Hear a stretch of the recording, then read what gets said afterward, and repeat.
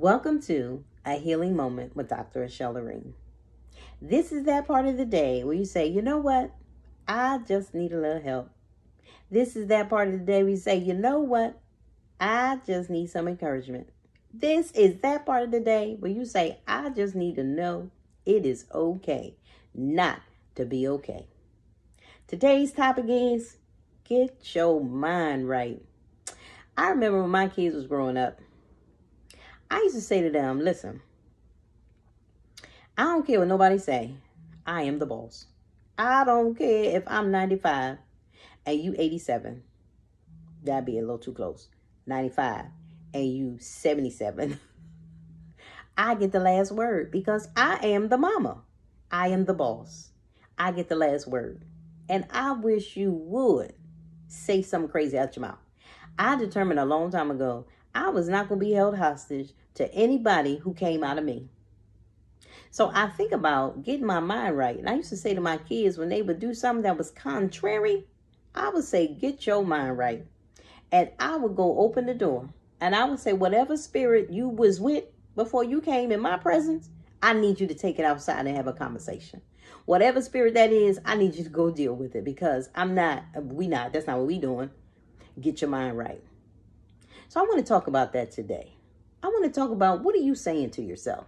What are you saying to yourself that you are not being the kind of person that's supposed to be walking in love? You're supposed to be the kind of person that extends grace. Now, what is happening that your internal conversation is not manifesting in a positive way? What are you saying to yourself? You know, people think what other people say has more power than what I'm saying, right? And we play these tapes, and the tape might be, I'm not good enough, I'm not smart enough, I'm not this enough, I'm not that enough. And the truth of the matter is, what you say to you has more power than what anybody else says. And you have to say to yourself, where did this tape come from? Who told me all of these things? And then, why did I give it power that it would then dictate my emotion and then dictate my behavior? You know what it means to get your mind right? It means going back and doing some self-reflection and saying, where did this tape come from?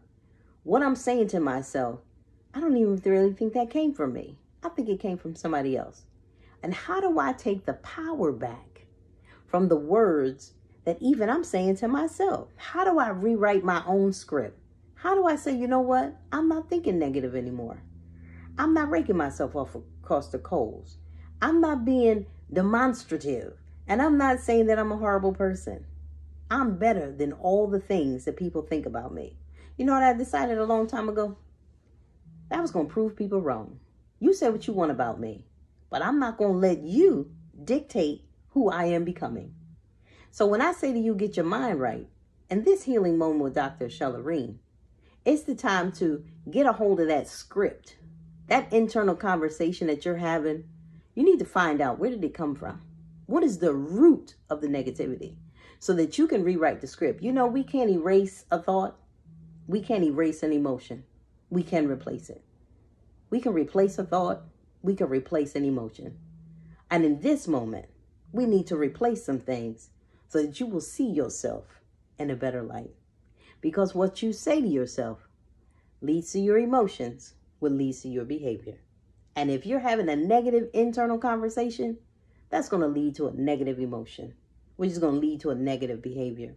You know how many people have put harmful behaviors in place because they don't want to think about the things in life that brought them trauma?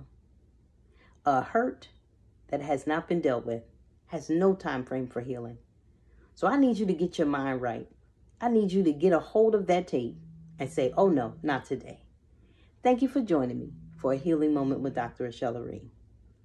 Until next time, be kind to yourself.